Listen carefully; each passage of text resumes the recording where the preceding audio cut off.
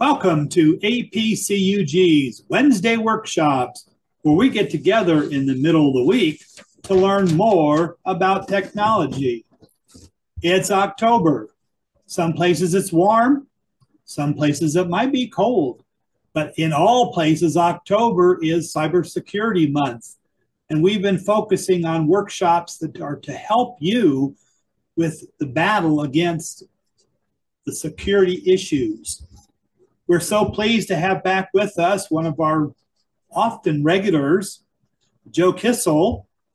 He's a best-selling author and technologist, known primarily in recent years for writing about Apple devices and other high-tech topics. Regardless of the subject matter or the medium, he enjoys taking complicated topics, researching them thoroughly, and explaining them in simple terms. Nearly anyone can understand what he is trying to say. In 2017, he also became the owner and publisher of Take Control Books, which means spending much more time doing editing and busyness things, and much less time actually writing. He has written 58 different Take Control books and updated many just this year. And I'll say that if you get one of his books and he updates it, you'll get a notification that you get the updated version for free. Among other hats that Joe wears are dad, husband, editor, computer geek, cook, punster, amateur scientist, storyteller, martial artist, and dreamer. He likes to think of himself as a generalist rather than a specialist. Joe lived in Paris, that was new to me, from 2007 to 2012. And then from 12 to 21, he lived in San Diego, but now resides in Saskatoon, Saskatchewan, Canada, with his wife, Morgan Genke, and their sons, Soren and Devin. His 31-year-old son, Ben, lives in Oregon. Joe is with us today again to try to help us take control of something. And today it's take control of your privacy. So I'm going to turn things over to Joe and help us. It's a nasty world out there, Joe. It is, and I will try to help keep you a little bit safer. So hi everyone. As you were just reading that lovely description, I was realizing, that must have been from a few years ago. A few things are going to need to be updated, like well over 60 books now. 31-year-olds, 33, stuff like that. We'll talk about that another time. Anyway, as I was telling the folks who were here before we started rolling for real. I woke up with a sore throat this morning. My voice is not at its best, so I might have to take a couple of breaks, clear my throat, drink some water, have a little bit of honey, but we will power through this as best we can. So I'm going to share my screen here. Let's get this going. And I am going to begin as things always begin in the 21st century with a commercial. So as you heard, I run a publishing company called Take Control Books. We sell ebooks on a wide variety of tech topics. Some of them are Apple specific. What we're going to be talking about today is not. And they're available in both PDF form and EPUB form. You can read them on basically any modern device. And you see that discount code there. You want to make a note of that. This is just for user group members like you. You can put anything you want in your shopping cart, paste or type that coupon code into the field on the cart page and apply the coupon, and then you will save 30% on any purchase. And you can keep using that over and over again. I hope you will take advantage of it and buy 30% more books or whatever. So all of our stuff is at takecontrolbooks.com. Please check us out. Now, today our topic is online privacy. And I just want to give you a little quick overview of where we're going. Now, when I first wrote my book about online privacy, this was a number of years ago. It's been gone through several new editions since then. A friend of mine who is a computer geek said, "Wow, that's going to be a short book." That was his way of saying, online privacy? You've got to be kidding. There's no such thing. And you know what? There is something to that. Online privacy is very, very hard to achieve. Not only is it hard, but it's a moving target. So I could tell you, like, we could sit down together and go over every setting in every app on every device you have and get to a point where your privacy is in pretty good shape right now. And then tomorrow, somebody changes something. Google or Microsoft or Facebook or whoever makes a change on their website. They make a change to an app, a new version of an operating system comes out. Sometimes these things make your privacy better. More often than not, they make them worse. So we're not talking about a set it and forget it kind of thing. We're talking about kind of learning what the threats are, what you need to be paying attention to as time goes on so that you can keep coming back and making more changes as necessary to adapt to changing conditions out there on the internet. Now, I've given versions of this presentation, I can't even tell you how many dozens of times, to thousands of people, and I've written books on this topic, and I've gotten a lot of feedback by email. I've talked to a lot of folks about this, and there are a lot of people out there who have this idea that if they just do all the right things, that all the stuff that they do online will be perfectly, completely private. And it won't be. Sorry, but also you really don't want it to be. Now, as I'm just doing my thing, like I'll pick up my phone, open it up and see what the weather is like. And if I happen to be traveling, I can go to the weather app and see what the weather is going to be like wherever I am. If I want to order some food, I can go to any of numerous apps and they'll figure out where I am, just like the weather app figures out where I am and gives me the appropriate information for I don't want to see restaurants in New York if I'm in San Diego, right? So awareness of your location is an example of one of the many, many, many things that you are potentially advertising as you use your digital devices.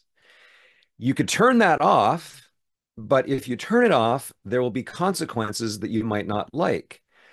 You're in an accident or you have some kind of emergency. It'd be really great for the people that are coming to help you to know exactly where you are. But if you've turned off that location stuff, they won't. So what I'm saying is, and I'm just using location as an example, I could have mentioned any of numerous other things. Privacy cuts both ways. The things that help to keep you safe by, preventing other people from knowing about them can also keep you less safe if the people who need to know about them don't know, and they can also cause you inconvenience. Do you want to have to enter the name of your city every time you look up something local? I would rather not. So it's a matter of trade-offs. You get to decide what kinds of information you really, really, really have to keep private, what kinds of information you only want to keep private in certain contexts or from certain people, and what kinds of information you feel okay sharing because the benefits outweigh the risks. We'll get into all this in a minute. Despite the challenges and the changing landscape and the fact that there are all these trade-offs, ordinary folks like you and me can still have pretty good safety against the biggest privacy threats. And I use those words, like stick in ordinary folks with ordinary privacy needs and the biggest privacy threats. I put in all those adjectives quite deliberately because we are not talking about going off and living in a cave someplace with no internet and no phone and nobody knowing where you are. We're talking about continuing to interact with our friends and family in the real world, but locking things down as best we can to deal with the biggest threats. In my experience, having talked to many, many, many people about this subject, and I see it almost every time I do a presentation like this, and there's questions at the end, and somebody's like, okay, so Joe, I do this, this, and this, and I often find that people are worried about the wrong things, which is to say, there's something that they're really, really worried about that they don't have to be. But on the other hand, there's something they really aren't worried about at all that they should be. So, toward the end of this talk, I'm going to be discussing that in more detail. I want you to not be paranoid. I want you to not live in a state of fear, being afraid to ever log into your computer or turn on your phone because the bad guys might do something bad to you. But I do want you to pay attention to some things that you maybe aren't right now. I also want to say a few more words about that ordinary people with ordinary privacy needs stuff. So I wrote the book that this talk is based on for people like you and me, for people like my mom, for people like my neighbor. I did not write this book for Edward Snowden. I did not write this book for spies, politicians, celebrities, people with billions of dollars. I did not write this book for people with, trying to protect state secrets or something very, very, something that makes them quite a target.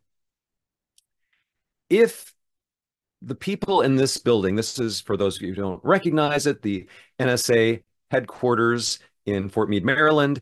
If these kinds of people are interested in you, you need more help than I can give you. I'm going to guess that's probably not true of anyone here, but I'm just saying there is a level, the level at which we are talking about online privacy is kind of ordinary folks.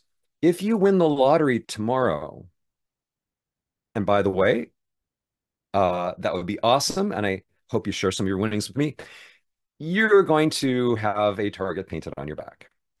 If something very, very good happens to you or something very, very bad happens to you, all of a sudden you might get a lot more interest by people, companies, governments, grifters, whatever, people who are now suddenly very interested in your private data. And you are going to need a greater level of help. But still, I hope that some of the principles I talk about today could be useful even in those situations. Now, I want to make it clear that there are three related but different concepts when it comes to privacy. Privacy, of course, is when you can do what you do without other people seeing that, hearing it, paying attention to it. So that's pretty easy. But then we also talk about security. And there is a relationship between privacy and security, but they're not the same thing. A lot of the things that you can do to keep your data free from danger or from harm, keep yourself physically free from danger, free from harm, will also keep your online interactions out of other people's view. So some of the security measures you can take will protect your privacy as well, and it also goes in the other direction. But there is not a one-to-one correspondence there. And then there's this third term, anonymity. A lot of people think that by turning up all their privacy controls on their various devices, that means that no one out there on the internet can know who they are. But anonymity is actually a much, much harder problem to solve. And again, for most of us ordinary people, probably not what you want. There are situations in which even ordinary people might want at least a fair degree of anonymity. We'll talk about those in a second.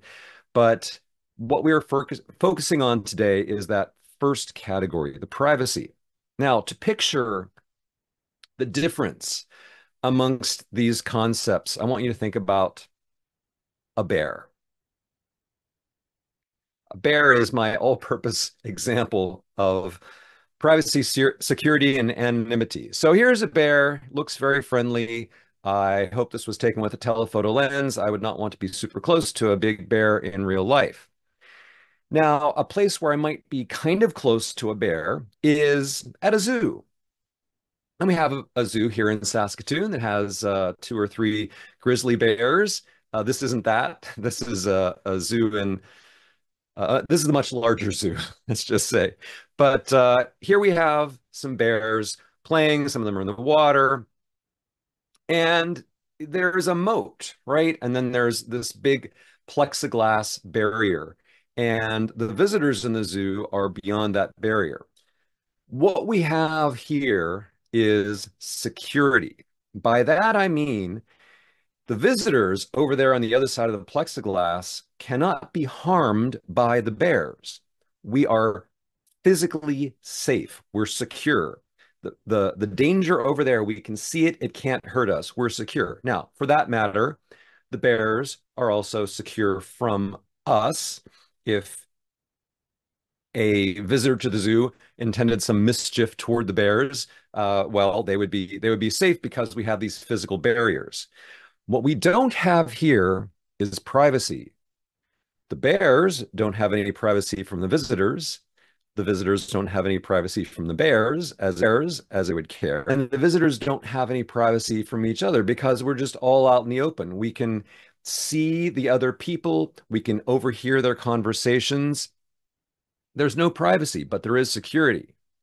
Now let's flip that. Let's say you go camping and you're out in the woods, you've pitched a tent, and you're in a really remote location. There's nobody around for miles. You would have to hike for an hour to see the next human being.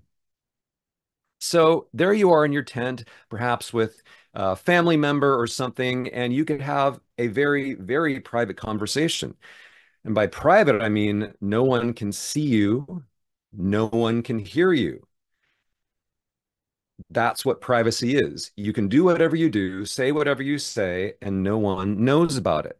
However, if a bear happened to walk by, what you would not have in this situation is security, because a thin piece of nylon is no match at all for one swipe of a bear's paw, and you would be a mess of bloody remains.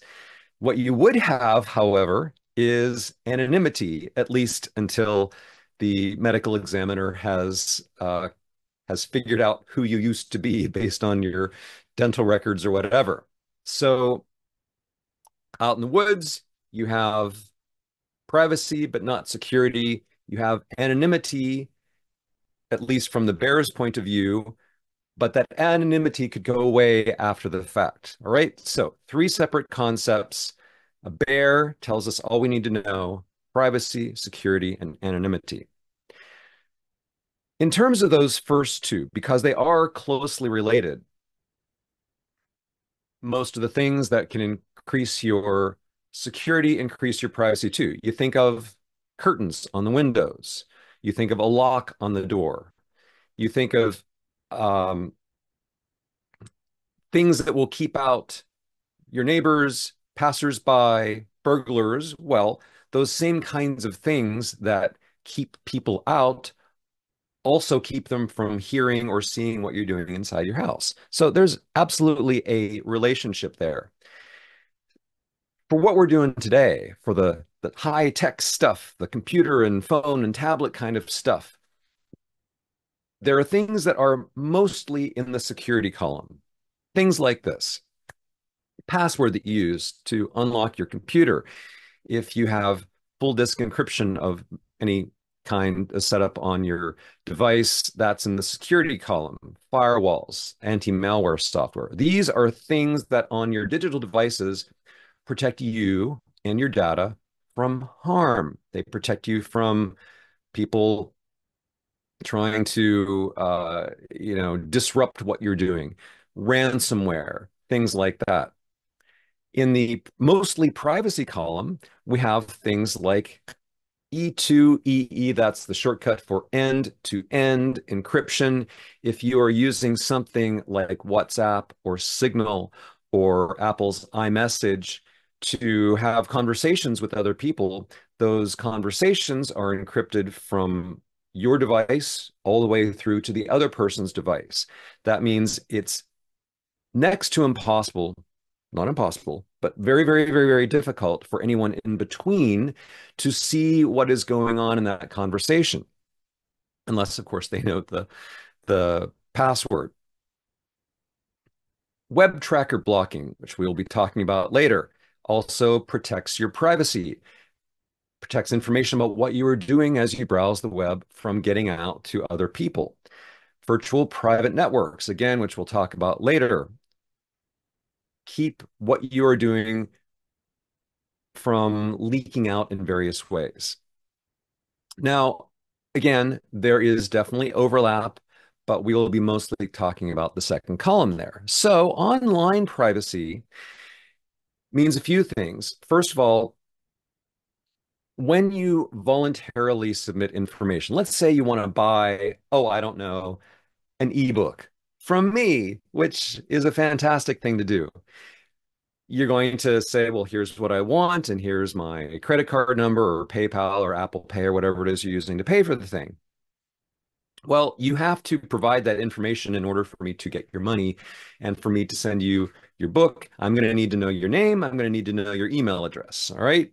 So that's great, but that's between you and me, or, you and the credit card company, right? So somehow or other information has to go to a bank, say, yes, this person agrees to pay this amount of money for this thing, and magic happens and you get the thing and I get the money. Okay. So you're voluntarily submitting that information, but what you don't want is for some, some guy in a striped shirt with a mask on, hunched over a keyboard to know your credit card information, for example. Now, there's also accidental transmitting of information.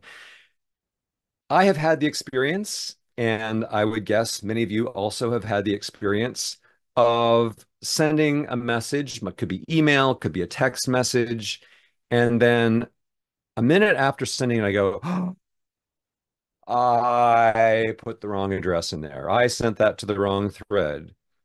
And maybe it's too late to undo that. So there are a lot of kind of opportunities when using the internet for oopsies, where you do intend to give out information, but you didn't intend to give it to that party. And there are also things like you think that you are just browsing the web, you think that you're doing a search, you think that you're downloading some software, whatever it is you might be doing, and your perception is that it's just between you and that other party. But what you don't know is that other things are going on behind the scenes, and that information is being watched by lots of other people. So that's another thing we want to prevent. And then finally, we want to make sure that people aren't breaking in to our computers and other devices over the internet.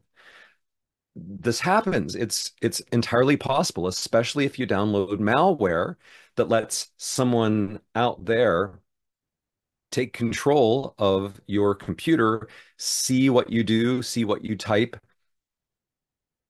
If the proper barriers are not in place, then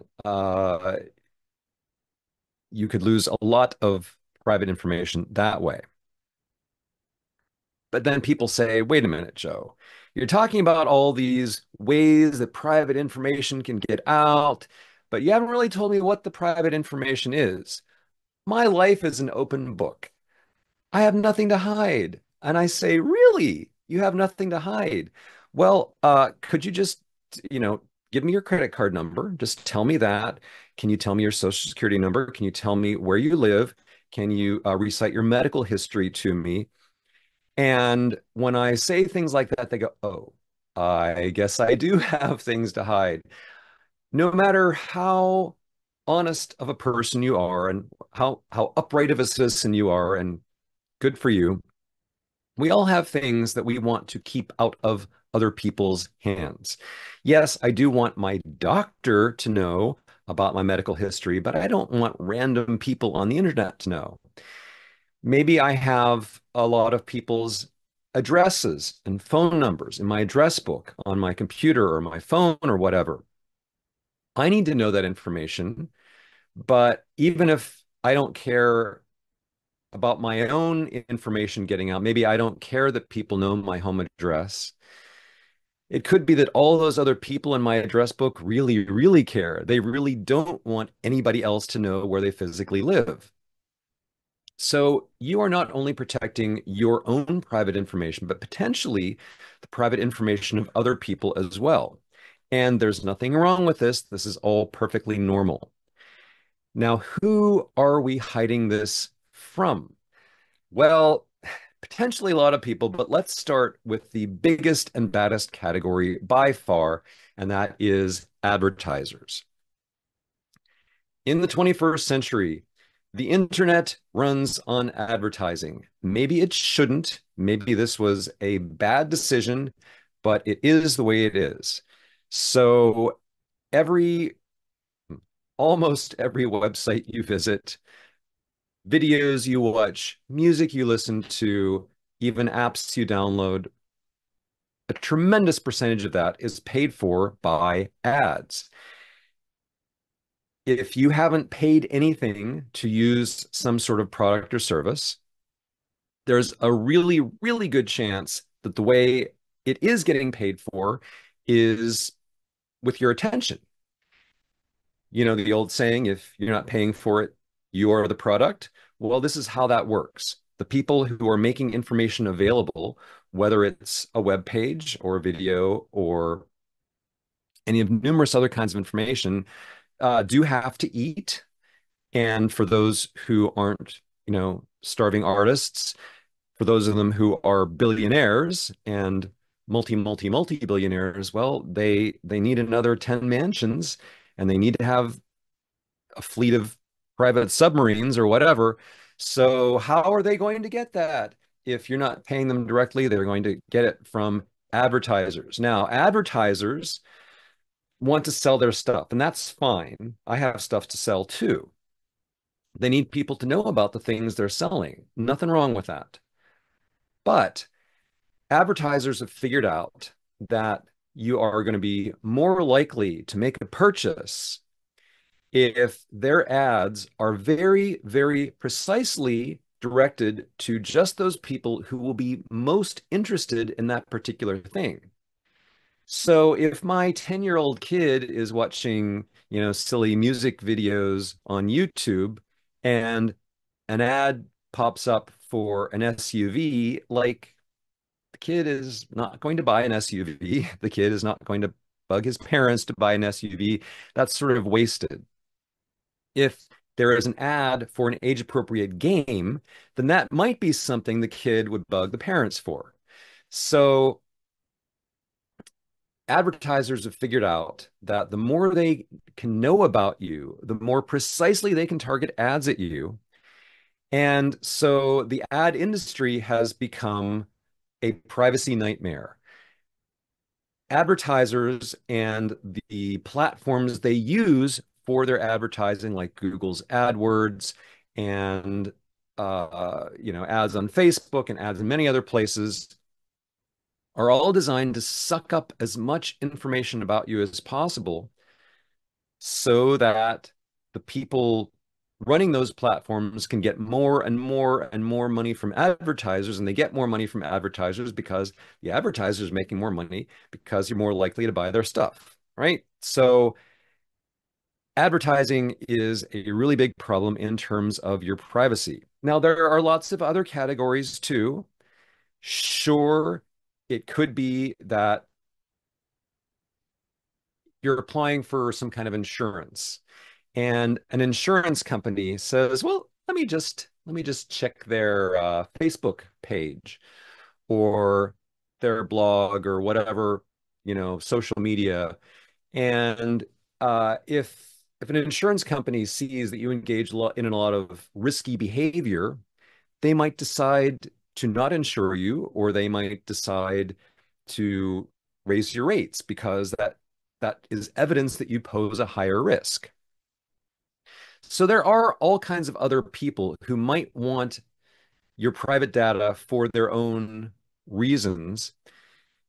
A lot of people are really, really worried about government surveillance, and maybe not the US government. Maybe it's the Russian government, maybe it's the Chinese government, maybe it's somebody else. It does happen. My research has led me to believe that those sorts of threats are kind of farther down on the list of what ordinary people need to be worrying about. But yes, there are lots of different entities out there trying to get at your stuff. So what I recommend is developing a strategy that will kind of keep your data from being low-hanging fruit. Now,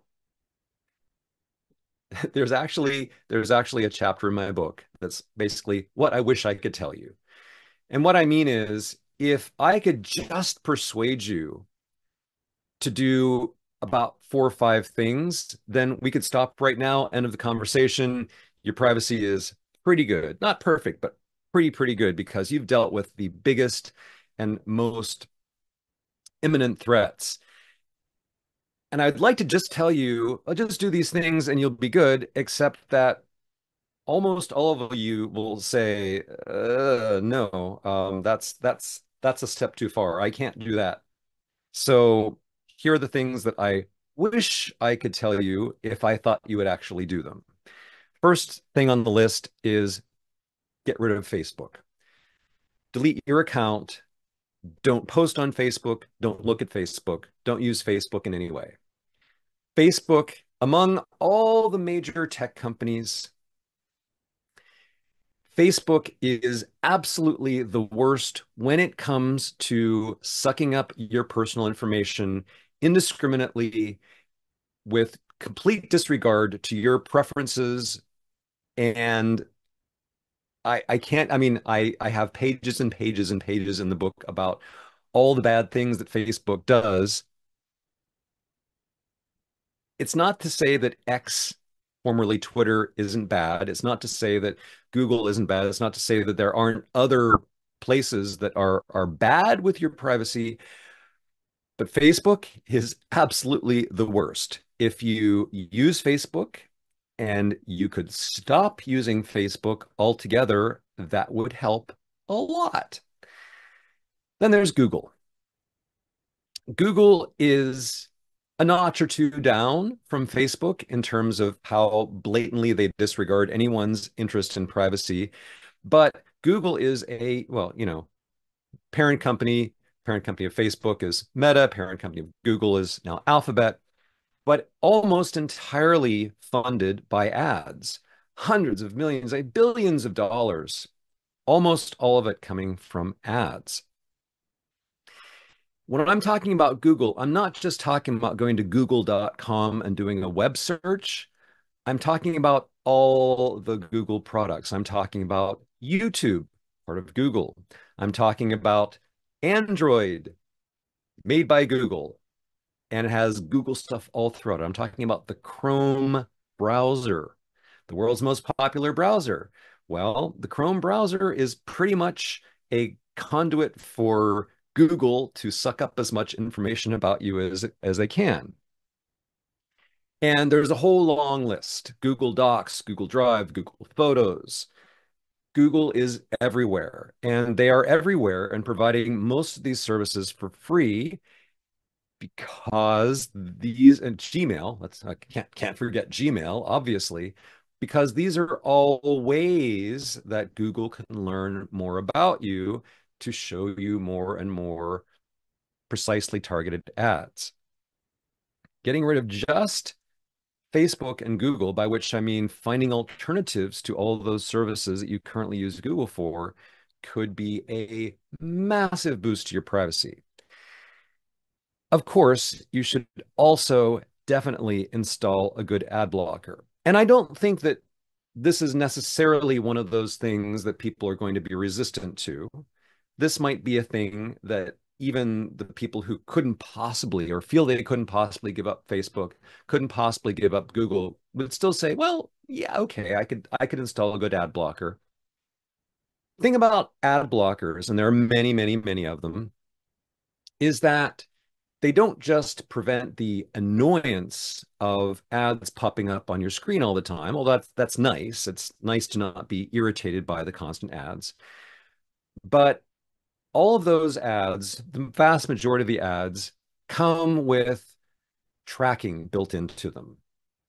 So merely by displaying an ad on the screen, the company serving the ad can find out information about you and pass that information along to other companies and watch what you do across different sites, even across different devices.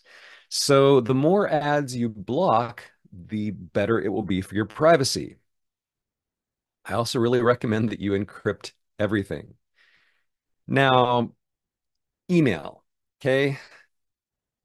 Almost never encrypted. There are ways to encrypt email, but most of us don't use them. And even those of us who do use them sometimes only use them sometimes, and that's because email wasn't designed that way.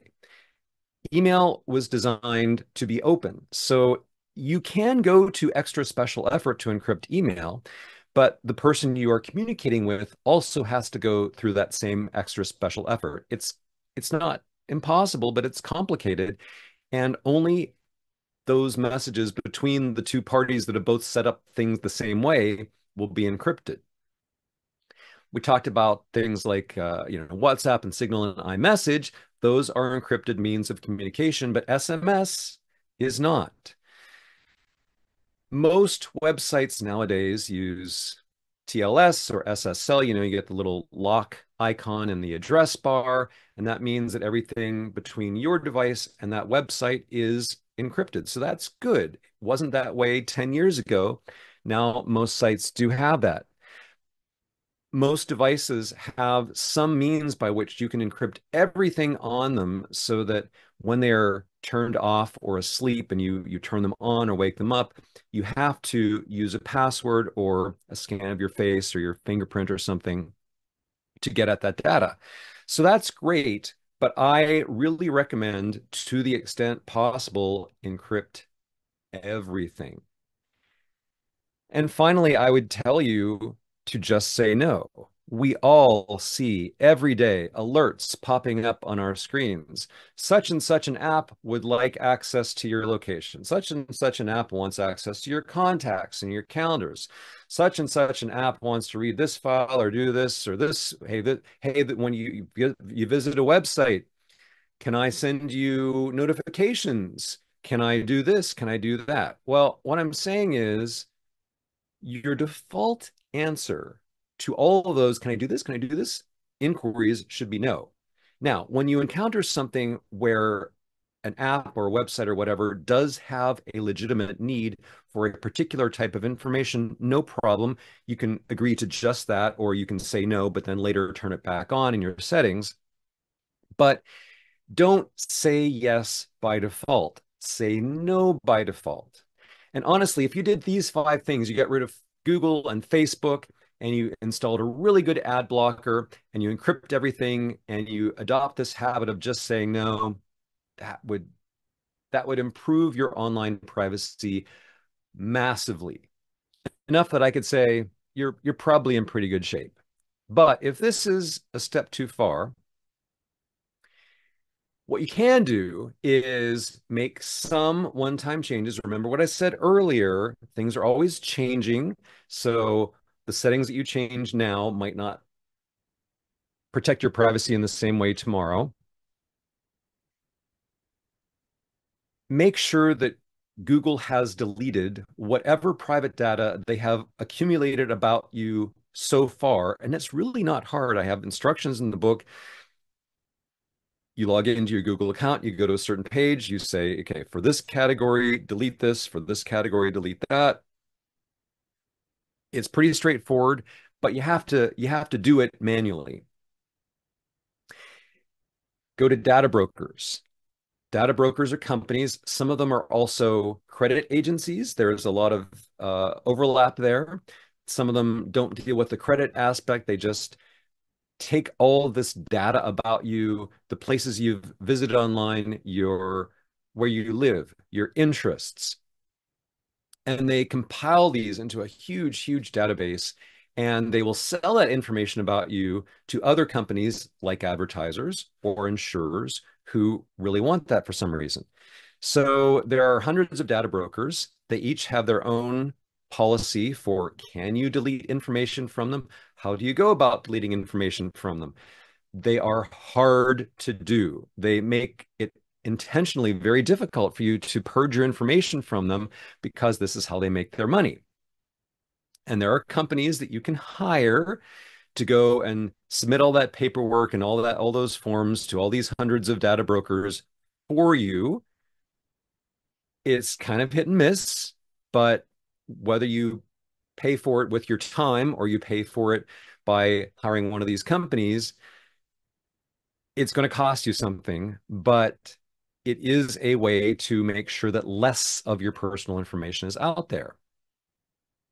But that's cure. In terms of prevention, what I mostly want you to do is to start being skeptical before you enter anything on a web form, before you send an email, before you send a message, before you have any kind of online interaction. Just stop a second and think, what if somebody else knew what I was doing right now?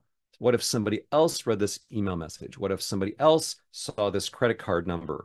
What if somebody else got any kind of information about me because of what I'm doing right now? Consider, is there an alternative?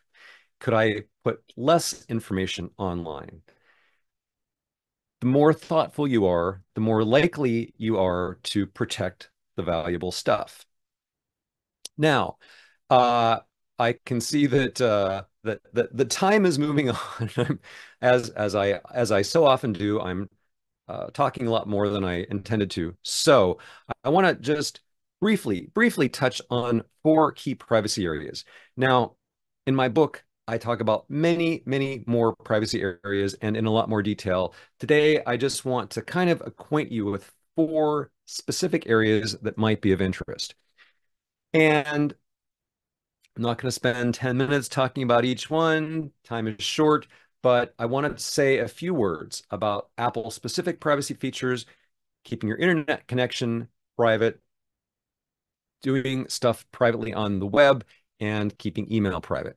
Now, for those of you who do not own any Apple devices, you can take a 2-minute break and make yourself a cup of coffee. For anyone who does have a Mac, iPhone, iPad, or whatever, I just want to mention that Apple is pretty good when it comes to privacy. Not perfect, not really even close to perfect, but pretty good.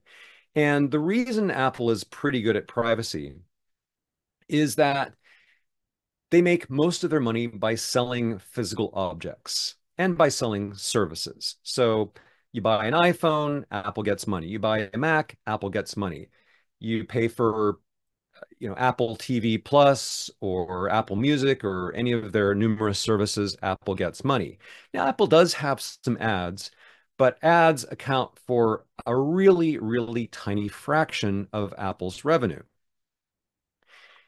And Apple has decided that focusing on privacy could be a selling point for them because they can say, look at this huge list of features that we have that maybe you won't find equivalents for in Apple, in Android, maybe you won't find equivalents for in Windows. Now, not all these, some of these do have analogs in other operating systems, but Apple has a pretty decent privacy story. And every one of these features I describe in my book And I talk about, is it worth it? And are there situations where you shouldn't use it? And exactly how much does this help if you turn this on? And really, by simply turning on a dozen buttons or so, you can overcome some of these other things, the malware and the adware and all the different kinds of things that are trying to ingest your private information. You can defeat quite a lot of those just by turning on some of these features. So if you are an Apple user, I recommend looking into these things and figuring out which ones of them you should turn on. There is usually almost no negative effect to turning these on. Now, that last one on the list, lockdown mode, that will involve some inconvenience for you. That is only for sort of much higher risk people or situations. But a lot of these other things, you can turn them on and kind of forget them. And most of the time, you won't even know they're there. If you are not an Apple user, but you are struggling with privacy issues and you are open to considering a new platform for your next phone or tablet or computer, just kind of keep in mind that some of these things are baked in and they will make your life that much more private. Okay, moving on to the second category, your internet connection.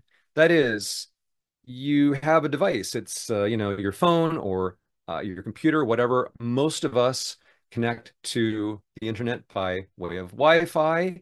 Ethernet still exists. There are ways of getting hardwired connections, and of course, there's cellular internet connections. But when your device is talking to a Wi-Fi router or it's talking to a cell tower or whatever, almost always there's going to be a wireless aspect to it. And then there's going to be a device that is on the other end. And that device is going to talk to another and another and another until that connection kind of gets out there into the big wide internet. That first link in the chain, though, your wireless connection is vulnerable. If you do not have Wi-Fi encryption turned on, then it is possible that other people nearby, even like a guy parked in the car across the street or in another room that you can't even see, could get a lot of information about what you're doing online. Now, because SSL/TLS has become much, much, much more common these days, they probably won't be able to see all the raw data that you transmit or receive with another website. They probably won't be able to read the email that you send and receive, but they will be able to figure out what sites you're connecting to. They will be able to learn some basic information about you. So, if you have your own Wi-Fi equipment, your own Wi-Fi network in your home or your business, make sure you turn on WPA or WPA2, WPA3, whatever flavor of it your device supports. And WPA in all of its flavors, again, not perfect. There are flaws. There are ways to hack it, but it's better than not. Even a flawed system is better than no system at all. And so what if you have to enter your password? You enter your password once, your device is going to remember it, and that will help to keep that link in the chain that much more secure. Now, if you don't control your own internet connection, your Wi-Fi connection, if you're out in public someplace, you're at an airport, a coffee shop, or library, whatever, someplace out there where you don't have that option to set your own password, you might want to consider using a VPN, a virtual private network. You install an app on your device, usually pay a small monthly fee or annual fee, and the entire internet connection between your device and somewhere out in the internet is encrypted. Now, it's not the entire connection end to end, but at least what it does is protect the information that is being sent and received between your device and that other wireless device on the other end from being intercepted. You also want to turn on your computer's firewall. It's a couple of clicks. Might not always help, but will almost never hurt. And you never know, it might keep out just that one particular bad guy that's looking to cause you harm. Now, to illustrate this, let's say you are at the bottom there, you're sitting in front of your computer. Up there in the sky, there's the cloud, there's various websites and apps and places you want to go. And they're all connected through this complicated web, but eventually they connect to your ISP, and your ISP somehow connects to your Wi-Fi router. And then there are the wireless signals between your computer and the router. And there's some bad guys there. There's the house next door, the hackers, the interlopers. All right.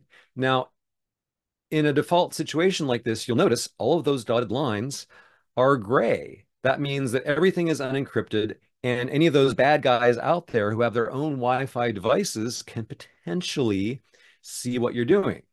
Now, if we use encrypted Wi-Fi, that is turning on WPA, then you'll notice that all of those signals between you and the Wi-Fi router are encrypted. Now, that's not everything, because there's still a lot of dotted gray lines, but that does keep out sort of the local attackers.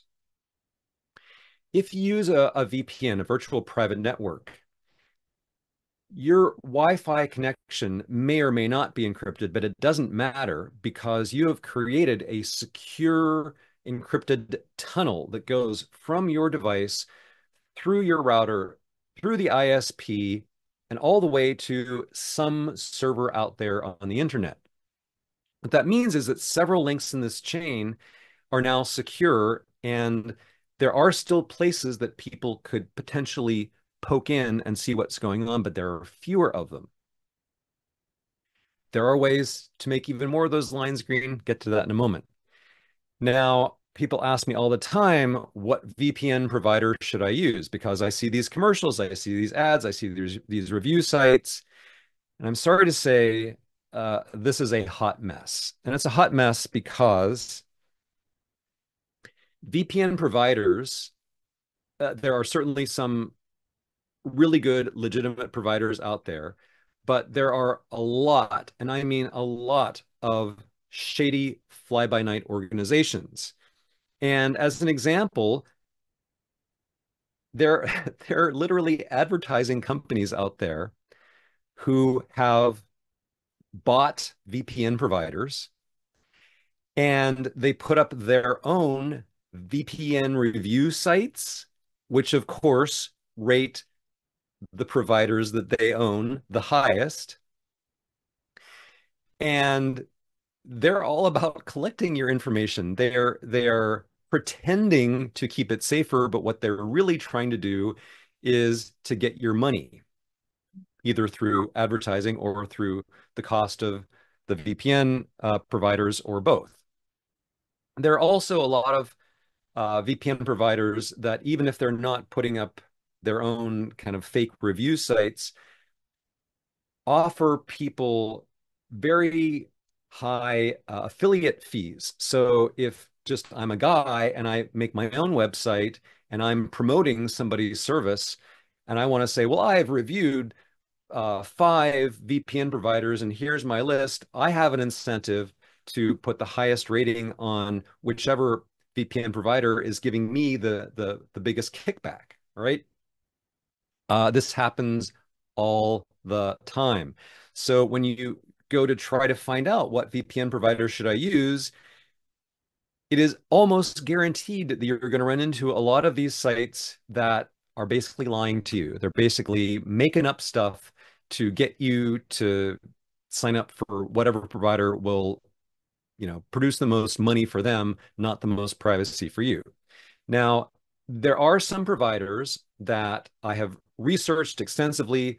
Most of them I have tried out myself, and I have very good reasons to trust them. It's not to say that something couldn't change in the future, but these are just a few examples of ones that I feel good about. I feel that they are above board, and Maybe not the fastest, maybe not the cheapest, but I will take a little more expensive and a little slower over trying to steal all of my money and um, privacy.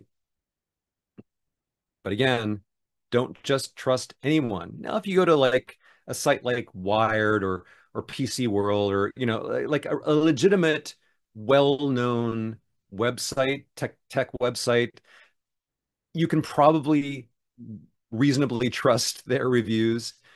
But if you don't know the website in question, be very, very skeptical. Now, browsing the web privately, regardless of whether you use a VPN, regardless of whether you use encrypted Wi-Fi, you are going to spend a lot of time looking at a lot of websites. And hey, the fact that you have an encrypted connection between you and some other website, because yeah, there's that little green lock in the address bar, that's great.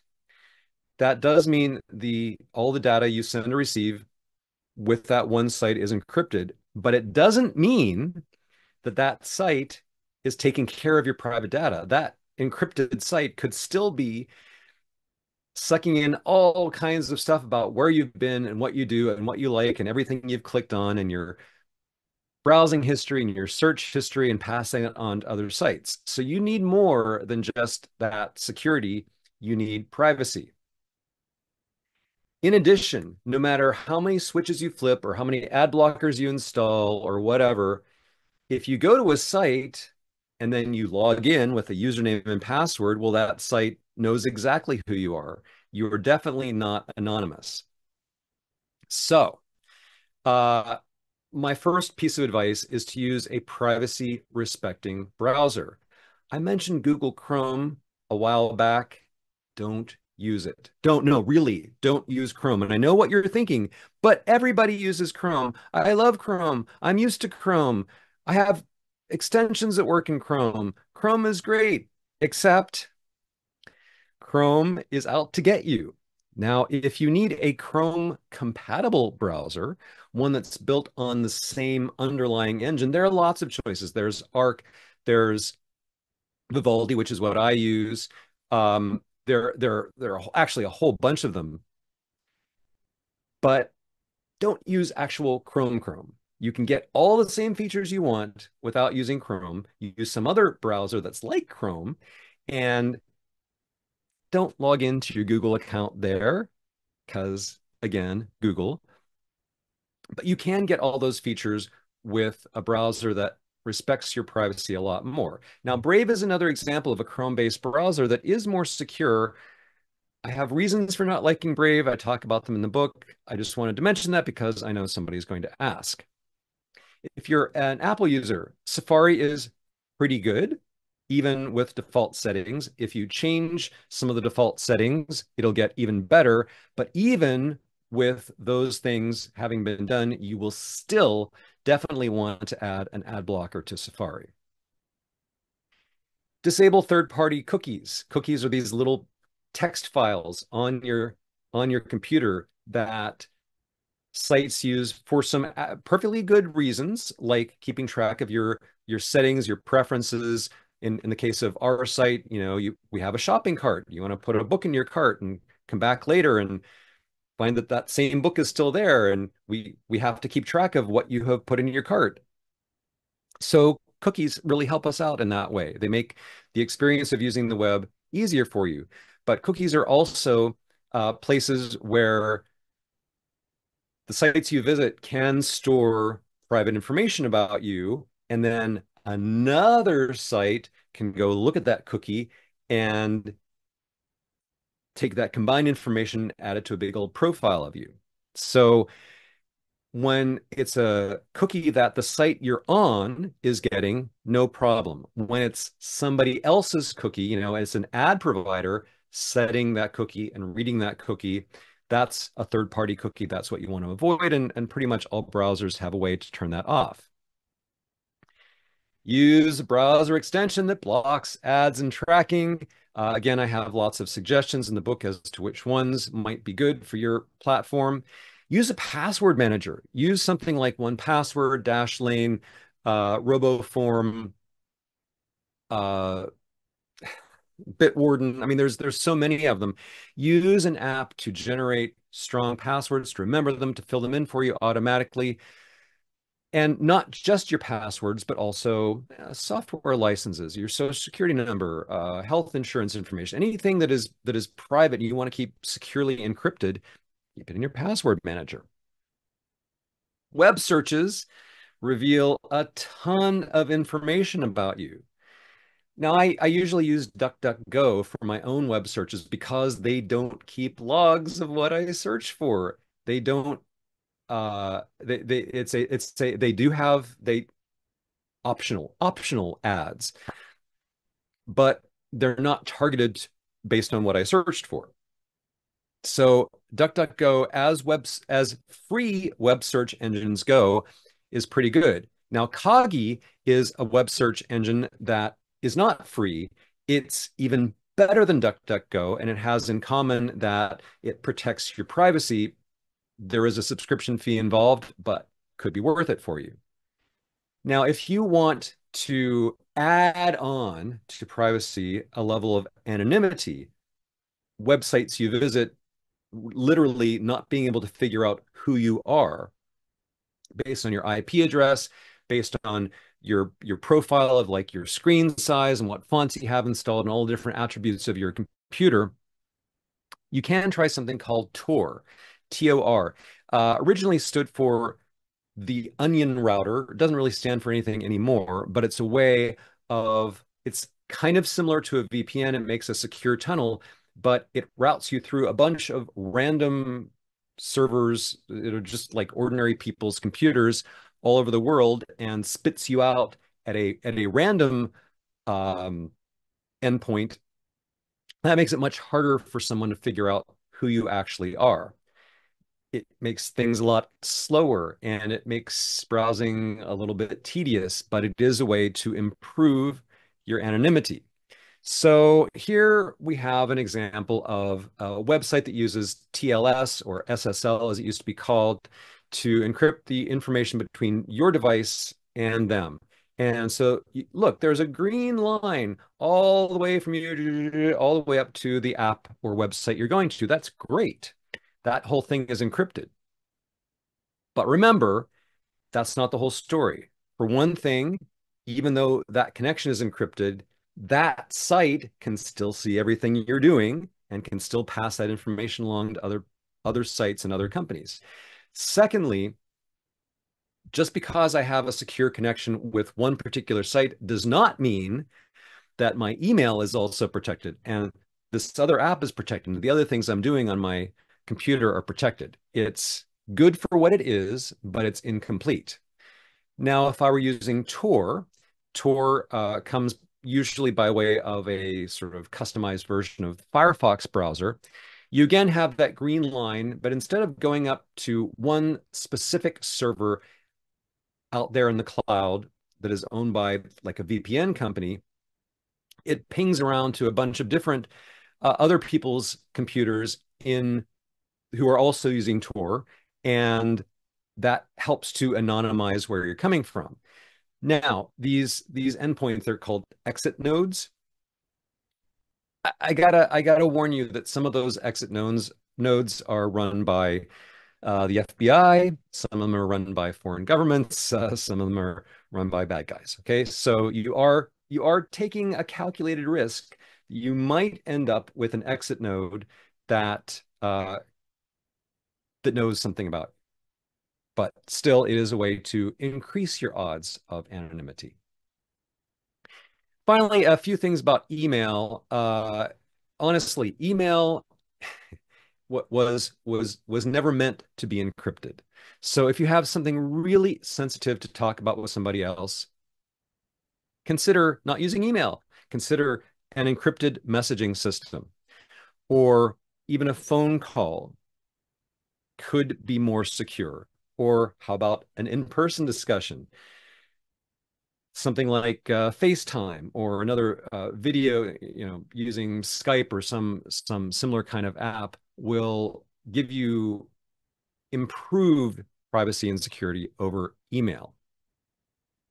There are ways to encrypt your email, and there are also ways of just sending an encrypted file. Like, I have information that I want to send you. I'm going to, make a zip file, and I'm going to put a password on that. So I send you the encrypted file, and then I use some other means, not email, maybe a phone call or an encrypted message or something, to give you the password to unlock that. Even if you do this, you have to keep in mind that, I have my secret plan for taking over the world, and I've sent it to a friend of mine, and that friend receives it securely, and nobody else in between me and the friend has seen it. And then the friend prints it out and puts it up on a public bulletin board. Well, not private anymore, right? So you can't control what the other party does. Maybe the other party had their computer hacked. Maybe the other party has some malware or whatever that is allowing that information to get out. Even though that connection may be secure, it's not really controlling the information. So you have to keep that risk in mind. But I want to wrap up by asking whether you're worrying about the right things. And I want to just, excuse me, I want to tell you about my Aunt Gail. My Aunt Gail lived half a dozen blocks away from me when I was growing up. And she was one of the most paranoid people I ever knew. She lived in a very small, very dingy looking house in, uh, a pretty uninteresting neighborhood. And she was terrified, just completely terrified that someone would break into her house. And I don't know why, because no one would really have any particular reason to harm her, and she didn't have any money or any valuables, but she was terrified that someone would break into her house and cause her some kind of harm. So she put about 6 or 8 locks on her front door. This is not an actual photograph of Aunt Gail's front door, but it's the same kind of idea. And she thought that these locks would protect her. Well, no one literally ever did try to break into her house, but what would happen is anytime I would come over to visit, or another family member, mail carrier comes with a package or whatever, she'd say, "Oh, now wait a minute, wait a minute." She'd look out the window, make sure it's somebody. She's like, "I got to unlock these doors. I'm having trouble with this one." It'd take her 5 minutes to undo all these locks. Finally, we'd be able to get in. So it caused her inconvenience, caused the visitors inconvenience. And what I worried about on my Aunt Gail's behalf was, well, she's kind of old, has some health problems. What if she falls and breaks her hip? What if she gets sick and can't get up? And she could call 911, but then the people that come have to deal with this. Maybe there's a fire in her house. That is a legitimate concern. Very old house could burn. How are the firefighters going to get in to rescue her? So this is, again, one of those things where security, like privacy, cuts both ways. The things that she perceives as keeping her safer could actually make her less safe, and they're definitely causing her inconvenience. I could tell you other stories, but this would be an example of worrying about something that you really don't need to worry about. So some of the things in terms of online privacy that I think you really don't need, okay, some things that most people probably don't need to worry about too much, because again, there are those people out there that have exceptional privacy needs. Some of those things are getting stuff for free. Oh, well, I don't want to pay to read this article. I don't want to pay to do a web search. My top priority in life is to not pay for anything. That's what's most important to me. And I'm really worried about protecting my money. Well, you get what you pay for. So if your top priority in life is getting things for free, I just want to let you know that the cost for free is your privacy. That it is literally how it works. What you get for free is paid for by giving out information about yourself. So don't worry about the fact that you might have to spend a few bucks to legitimately get some information or some product or service. It's probably going to be worth it in terms of your privacy. Don't worry about the guy with the mask hunched over the keyboard, right? Sure, there are guys like that out there, but unless you personally have some really, really secret data that they might be interested in, or you have a lot of money or a lot of influence or a lot of power, we're talking about lottery-like odds for getting personally hacked. I've had people say, "Well, I don't trust the cloud. I don't want to keep anything in the cloud because the cloud feels very open and public and unsafe to me."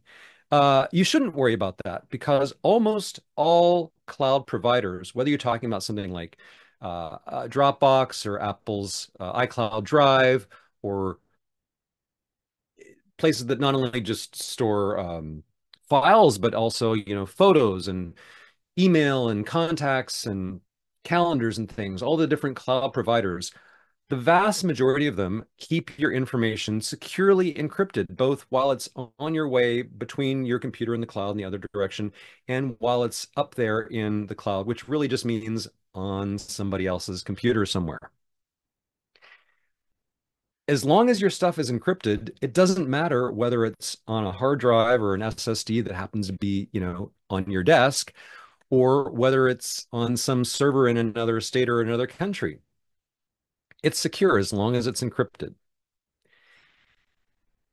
Don't worry about malware. I'm not saying that malware doesn't exist. It absolutely does. It can be really, really nasty. It's not a bad idea to install some anti-malware software on your computer. But if you stay away from the sites that are the most likely, the most common vectors for malware, if you stay away from porn sites, if you stay away from sites that offer pirated software and pirated music, movies, stuff like that, if you stay away from the sites that kind of cater toward, illegal things or at least highly suspect things, then you massively decrease the possibility of getting malware on your device. Somebody sends you a link in email or by a text message. If you don't know the person, if you aren't sure you know where that link came from and that it's legit, well, don't click it, because clicking unknown links from unknown places is a very, very common cause of getting malware. So what I'm saying is, it's not that it doesn't exist, it's not that it's not a problem, but don't worry about it. Just be smart about it. Don't worry about apps popping up, things on your computer saying, I want access to all the files in this folder. Almost all the time, if it's an app from a legitimate source that you've intentionally installed and it says it wants access to a particular folder or place on your computer, almost always that's legit. Of course, you can come up with counterexamples, but this is not something you should lose sleep over.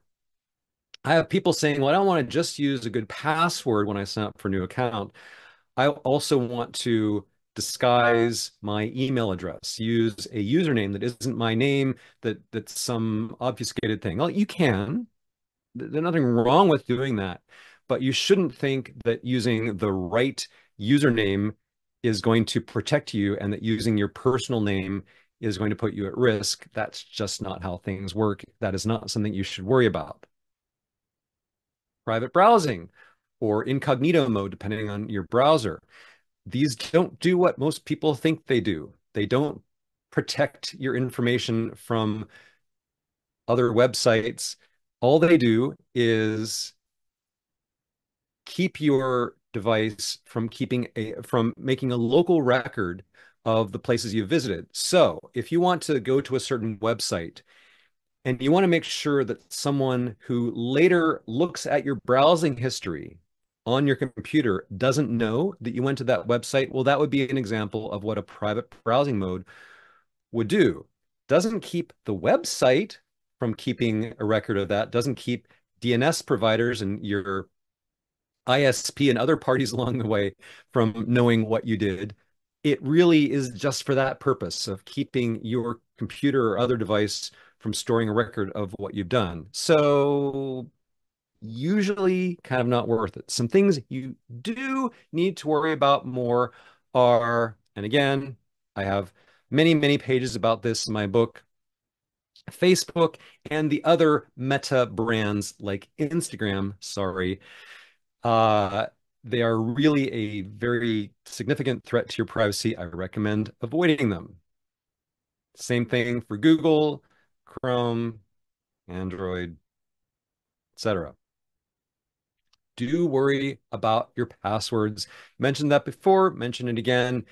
Every single site you visit should have its own long, strong, unique password. A password manager can handle all that for you, and it's a really great idea.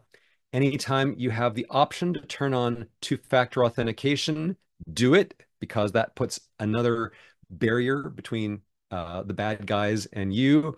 Anytime you have the option to use end-to-end encryption, use it. Last but not least, back up your stuff, back up your computer, back up your mobile devices, because a lot of the kinds of damage and mischief that the bad guys can cause assume that you don't have backups. And you can undo a lot of damage simply by restoring data from a backup. I want you to take away one last thing. That is my motto. You know how there's this motto in Las Vegas: what happens in Vegas stays in Vegas. Well, I have kind of my own version of that, and that is, what happens on the internet stays on the internet.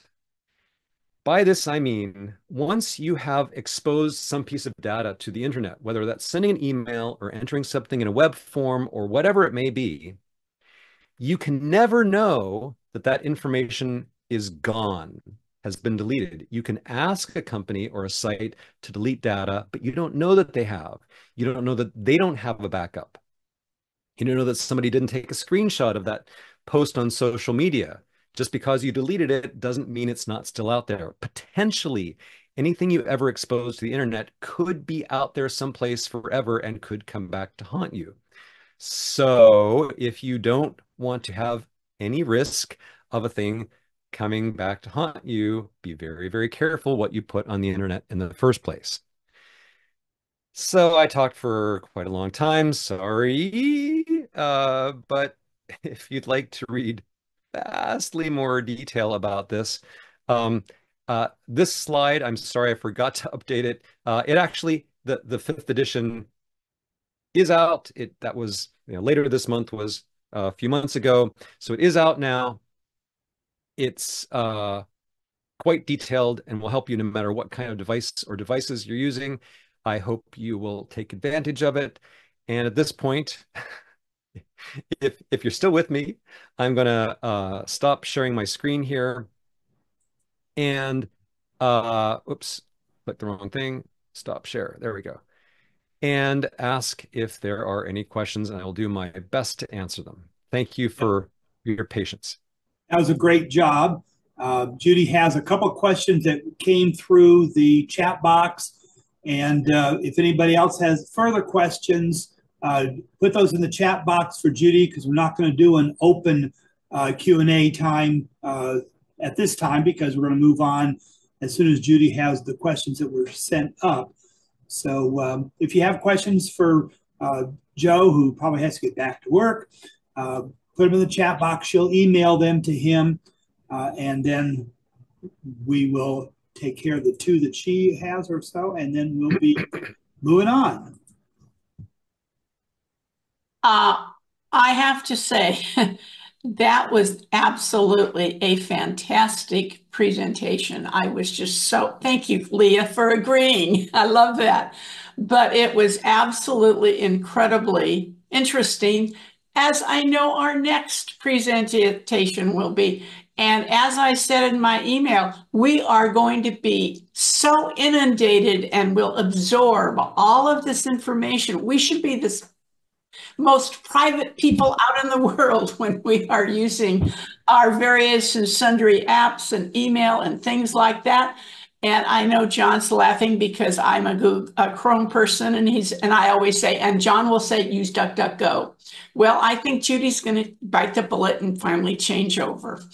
But I have a few questions here that I am going to ask. And are there any plans to offer the Take Control books on Audible? No, there are no plans to do that. Um, Audiobooks are like I love the idea of audiobooks. Audiobooks are great for things like novels and history books. For tech books like ours, we have dozens, sometimes hundreds of places in the book where you can't like we have illustrations and we say, okay, yeah, click this icon or do this thing in this dialogue that's highlighted, and you can't convey that stuff audibly. Furthermore, our books are very frequently updated. So for someone to have to re-record a great chunk of a book or maybe an entire book every few months is just kind of it's too much. It's too much. So although I love the idea of audiobooks, the kinds of books we do are not a good fit for audiobooks, and it would be a tremendous expense on our part for not a great experience for you. Sorry. Thank you. And if you do buy the book, you receive a copy free of every single update. Well, Pause. I have to Something from, qualify that. I have okay. to qualify that. So if we have sort of different types of updates. So you know how like you get an app, all right, and it's version 5.0, and then a couple of weeks later there's a version 5.0.1 because the developers found some bugs. And then like 6 months later there's a version 5.1 because they decided to add one little feature. And then a year or two later, there's version 6 because we have a new user interface and a new big things. Okay, so it's kind of the same way with our books. The smaller updates are free, but if I spend a couple of months writing a massively revised new edition, I am going to ask for an upgrade fee. Now, it'll be cheaper, much cheaper for someone who already owns the book. Maybe, you paid, as an example, maybe you paid $15 originally and the new edition is $5 or something like that. But so we don't say all updates are free forever, but the smaller, more minor updates are free, and the bigger, like new editions, are heavily discounted. Thank you. Apple discontinued the Airport Extreme base station. What would you recommend for a replacement router? Here in my home, I use Netgear Orbi routers. It's a mesh system, so you can have a bunch of them in different places, and they talk to each other. And I've tried many different routers from lots of different manufacturers, and what I personally like the Orbis, and there are numerous different models of them, ranging from pretty cheap to mind-bogglingly expensive. There are the Eero routers, which are the same kind of things, a mesh network. Uh, the Orbi is my personal pick because I've found it to be reliable, to have the features I need, and to have the coverage I need from my house. I have not, by any means, done an exhaustive review of dozens or hundreds of Wi-Fi routers. I'm sure there are plenty of others that are absolutely fine. In my personal experience, I would go with a mesh network, and if I had to pick one mesh network that I've had good experiences with, that would be the Orbi. Thank you. And how safe are Chrome laptops? We just received free laptops at Leisure World. That's over here with me in Orange County. Yeah, well, I mean, I didn't mention Chromebooks in the list of Google products, but obviously it's on the list. You can't really use a Chromebook without logging into a Google account, and you're going to use Google for, storing information. You're going to probably do most of your work in apps like Google Docs and Google Sheets and so forth. The reason Chromebooks exist is not for your convenience.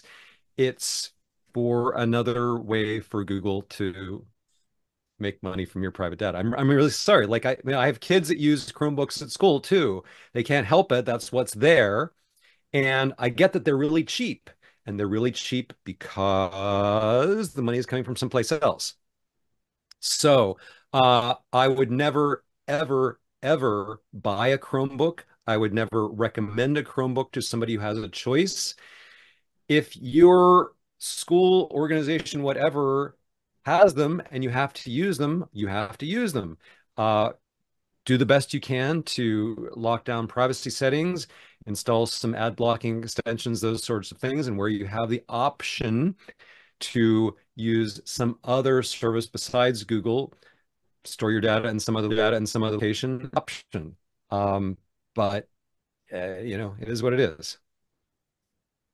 Outstanding. Thank you so much. I really appreciate every single thing we all learned today. I always say if you learn one new thing, it's worth it.